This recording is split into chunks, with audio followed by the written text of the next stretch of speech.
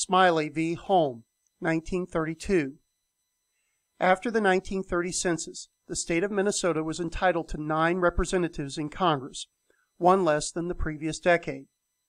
In 1931, the Minnesota legislature passed House File Number 1456, which divided the state into 9 congressional districts.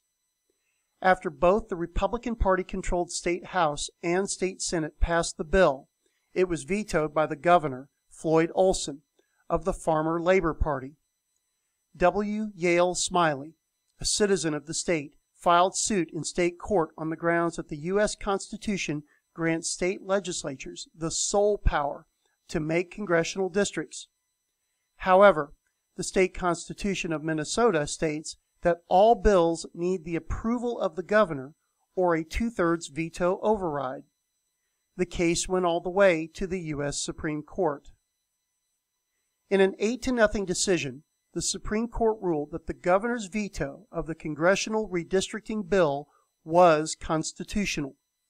The court ruled that since the state constitution makes the governor a part of the lawmaking process, they are considered part of the legislature, as described in Article 1 of the U.S. Constitution.